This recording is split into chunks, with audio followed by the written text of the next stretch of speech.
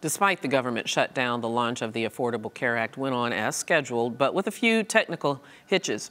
The president marked the beginning of his landmark health care reform with a Rose Garden ceremony with a select group. But too much online traffic slowed down the federal government's website. The site blamed it on the media checking out the site. And immigration reform slowed down a border crossing between Mexico and Texas Monday. Wearing their graduation caps and gowns, 30 young immigrant activists tried to enter the United States. They were protesting policies they say keep them from the country they consider home. They call themselves Dreamers after the failed legislation that would have provided legal status for some young immigrants brought to the U.S. illegally as children, but then later deported. We want to go home. Like, we want to continue studying over there. We want to go to college. We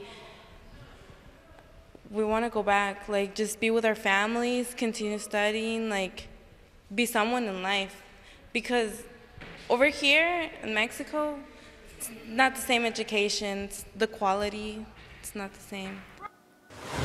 Marisol Ramos is the National Immigrant Youth Alliance director. She organized the protest and she joins us via Skype. Marisol, thank you so much for taking a few minutes with us today on Arise America. Thank you. So tell me, this act of the Dream 30, I'm going to call them, was inspired by the Dreamers 9, if I'm saying that correctly. What did you hope to accomplish by this act of protest? So originally 9 undocumented youth attempted to cross the U.S. border in July and were successful in entering the country. And so inspired by the relative success of that first action, a group of 30 undocumented youth crossed the border yesterday. 30, what we call the Dream 30, plus 7 more. They included parents with minor children who were in Mexico. Most of the participants are of Mexican descent, except for one, a student, a young person from Peru. And the goal of the action was really to reunite families, young people who have either been forcibly deported to Mexico, Peru, or through self-elected deportation, and reunite back to their families in the U.S. And I wonder, was this worth the risk? Because there was some risk incurred. Some of these students, as I understand it, were already in the U.S. They left voluntarily to try to come back into the U.S. with this protest. Is that worth the risk taken? Because there's a good chance that that these individuals could be deported, if not for many years, for good.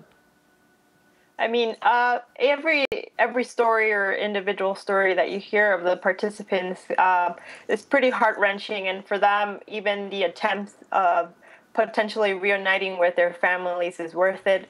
There's a story of Valeria, a 4-year-old who has cerebral palsy, and she was actually one, along with her mother, who was released. Valeria is a U.S. citizen, but her mother crossed several times in an attempt for humanitarian relief, and her mother was released pretty quickly with 7 others. There are other young people, like one of my friends, personal friends, Raul, who hasn't seen his family in over 3 years. It would have been DACA eligible, deferred action for childhood arrivals, the policy that was implemented last year, and had a really difficult time integrating into Mexican society. His Spanish was pretty terrible. He had a hard time finding jobs because he didn't have, although he had some engineering coursework, he couldn't find a job in Mexico, and he was physically assaulted during his time there, and so it quickly became dangerous for him to stay there. And so for him, the potential of reuniting with his family and escaping violence in Mexico was greater and worth the risk. I understand. I do understand the plight. What do you think the likelihood is that these individuals, they're now, except for the ones that you mentioned, are in detention? They are asking for humanitarian aid, want asylum, declaring threats of persecution in Mexico. What do you think the likelihood is that they'll be able to stay in the U.S.? At this point, we are the action and the goals of the campaign is to push the Obama administration to do the right thing and help these individuals reunite back with their families in the U.S. And so as advocates, our goal is really to inform the public of their plight, which represents the 1.3 million undocumented individuals who have been deported during the Obama administration. And we're hoping that in the long run, DACA, the Deferred Action for Childhood Arrivals policy, can expand to include these vulnerable immigrant populations. All right. Marisol Ramos, thank you so much for telling your story. We do appreciate it. Thank you. We now want to discuss this further with immigration attorney David Leopold. He is a former president of the American Immigration Lawyers Association, and he also joins us via Skype. David, thank you so much for taking a few minutes with us. I do appreciate it. I understand that you consider this act of protest, these young people, some of whom have left the country, were already in this country, only to try to re-enter during this protest, to be risky and perhaps, I don't want to give you a word, but how do you feel about this effort? You know, I've been asking this question since the end of July during the Dream 9 escapade. I don't know what the goal is here. She said just now, Marisol said just now that the idea was to pressure the Obama administration, but there's no need to do that because the president has said that he will sign comprehensive immigration reform legislation.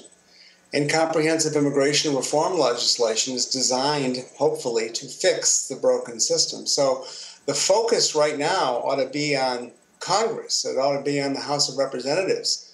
Not only have they shut down the government, but they've refused, the Republican leadership I'm talking about, has refused to enact comprehensive immigration reform. They have a very good working bill from the Senate. It's not perfect. It needs improvement.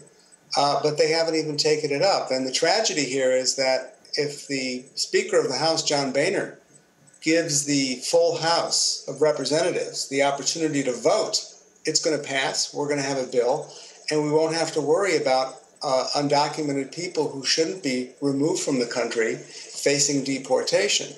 And what Marisol also really, I think, maybe she doesn't know, but the Senate bill provides for the return, in certain circumstances, of dreamers and other undocumented people who have close family ties here. So I'm not sure, look, this is America, and we protest and we say what's on our mind, and that's the beauty of this country. And I applaud the passion.